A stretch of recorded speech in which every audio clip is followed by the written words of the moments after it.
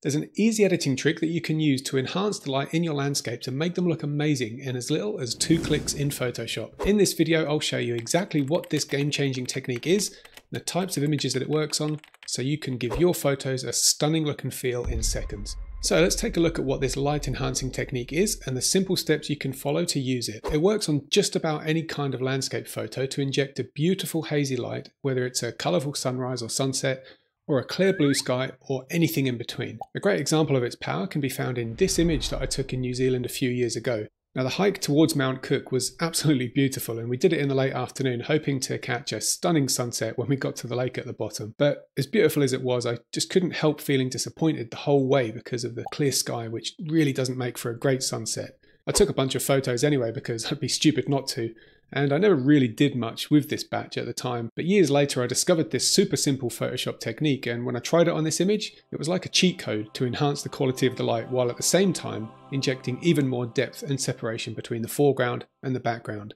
To use this yourself, you just need to follow these very simple steps in Photoshop. First, add a new empty layer to your image, and then select the brush tool with 0% hardness and set the brush opacity to 30%. And then holding Alt on PC or Option on a Mac, notice how the mouse cursor changes to the eyedropper icon. And this means that the color sampler tool is now active, so with Alt or Option held in on the keyboard, click to sample a light color from close to the brightest part of the sky. Next, resize the brush, and you can use the left and right square bracket keys on the keyboard to shortcut that and do it quickly. And with that color now sampled and selected as your brush color, the next step is so simple you won't believe it. Just literally click once on your image where you want the light to appear. Now it doesn't work just painting this light in any old where. It still has to make sense if you want it to look natural. So if the sun is out of the frame, then paint the light in on the sun that the side is, or if the sun is in shot, just center the light on the sun itself.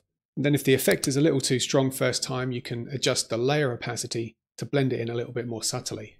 Now, as awesome as this technique is, as I've shown it so far, with one tiny change you can take it to the next level. Here's all you need to do.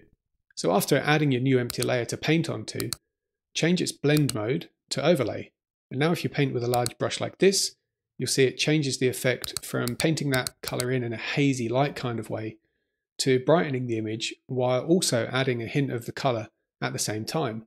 If you make it small, you can dodge elements in your photo while infusing them with the natural colour of the light that would be brightening them, in the same way as you would with the regular dodge tool normally, but just with that extra colour added.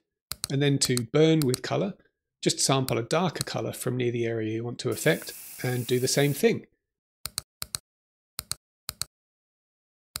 But a word of warning, you'll want to be as accurate as possible when dodging and burning with this method, because painting the wrong colour into the wrong places will make your image look weird and unnatural. So the best way to make sure you're dodging and burning with colour only in the right places is to brush through a luminosity selection that restricts the brush to either the highlights or the shadows. And that way you can paint just the warm light colours into the highlights and the cool dark colours into the shadows. Now don't worry if that sounds complicated right now, because here's how you can easily do it in a couple of clicks using my free luminosity masking plugin, which you can download from the link in the description or pinned comment below. Now the way it works, if you want to dodge a light warm colour into just the lighter parts of your image, then click on one of the highlights buttons on the plugin to load that selection. Think of it like a stencil to paint through, just into the right areas. And then you can hide the marching ants with Ctrl or Command H on the keyboard if they're getting in the way. And from there, simply brush into the area that you want to highlight, safe in the knowledge that your highlight stencil is preventing your brush from going into the shadows. And likewise, for painting into the shadows, do the same thing, except load a shadows selection first. Then sample your dark colour from near where you'll be burning, and brush through that shadow selection into your overlay layer, knowing that it's going to be restricted from those lighter areas. Now, using luminosity selections like this is great at preventing painting over the edges, but that's just one mistake that would be guaranteed to make your edits look amateurish. So watch this next video to learn 7 more of the biggest editing mistakes and how to avoid them in your photography.